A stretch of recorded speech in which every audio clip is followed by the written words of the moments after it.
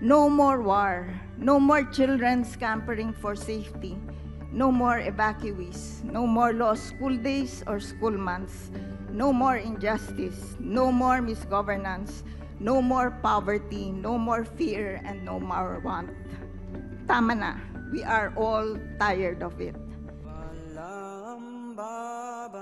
What is the way forward toward a just and lasting peace? When President Benigno Aquino III assumed office in 2010, he made sure that the Mindanao peace process would become a top priority of this administration, recognizing that genuine autonomy is the solution to realize the Bangsamoro aspiration. The parties agreed that the status quo was unacceptable. So together, they began to work for the creation of a new autonomous political entity that would truly reflect the Bangsamoro aspiration and replace the current autonomous region in Muslim Mindanao. On March 27, 2014, the GPH and the MILF achieved a historic milestone after 17 years of negotiations, with the signing of the Comprehensive Agreement on the Bangsamoro or CAB. The CAB is the final peace pact between the GPH and the MILF. As a political settlement, the CAB recognizes the legitimacy of the Bangsamoro aspiration for self-governance through democratic processes. The CAB provides a roadmap towards the creation of a new autonomous region called Bangsamoro by 2016. With the signing of the CAB, a new hope has dawned. What is the roadmap towards the Bangsamoro? The Bangsamoro Transition Commission, or BTC, will represent a diverse group of people in the proposed region, observing the principles of inclusivity and transparency by holding consultations with various stakeholders, drafted the Bangsamoro Basic Law, or BBL. The draft BBL was submitted to the Office of the President and it was reviewed and finalized. On September 10, 2014, the Office of the President and the BTC turned over the draft Bangsamoro Basic Law to Congress and it was certified as an urgent bill. The bill now, both in the House of Representatives and Senate, is being reviewed for passage. Once passed, the Bangsamoro Basic Law will undergo popular ratification by registered voters in the proposed territory of the Bangsamoro.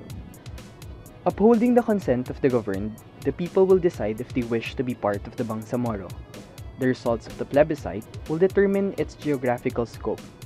Once the BPL is approved by the majority of the population in the Bangsamoro, the ARMM will be deemed abolished. The Bangsamoro Transition Authority, or BTA, will then be formed to serve as interim government during the transition from ARMM to Bangsamoro. The members of the BTA shall be appointed by the President.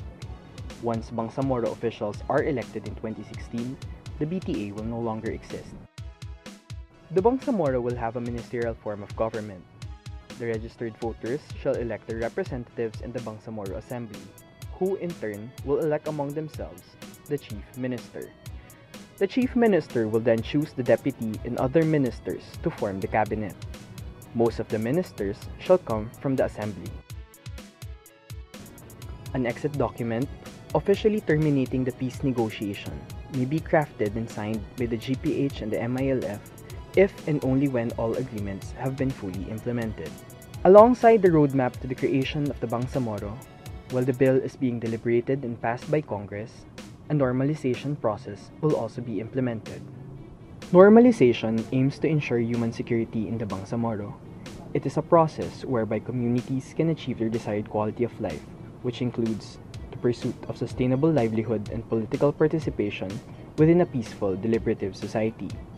The process of normalization has three main components: security aspect, socio-economic development, and transitional justice. The security aspect of normalization includes policing, decommissioning of MILF forces and weapons, redeployment of the armed forces of the Philippines from or within conflict-affected areas, and the disbandment of private armed groups. The MILF shall undertake a gradual program for decommissioning so that their forces are put beyond use. This includes activities for a smooth transition of the Bangsamoro Islamic Armed Forces to productive civilian lives.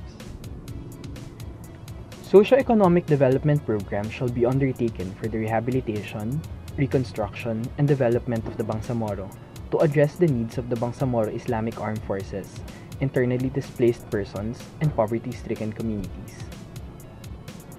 Transitional justice mechanisms will also be put in place to heal the wounds of conflict by addressing the legitimate grievances of the Bangsamoro, correcting historical injustices, and addressing human rights violations. Part of the confidence-building measures of normalization is the transformation of MILF camps into peaceful and productive communities, and amnesty, which will be defined in its parameters. With the signing of the CAB, more work will be done in the implementation of its various political, socio-economic, and security components for us to fully reap the fruits of our endeavor.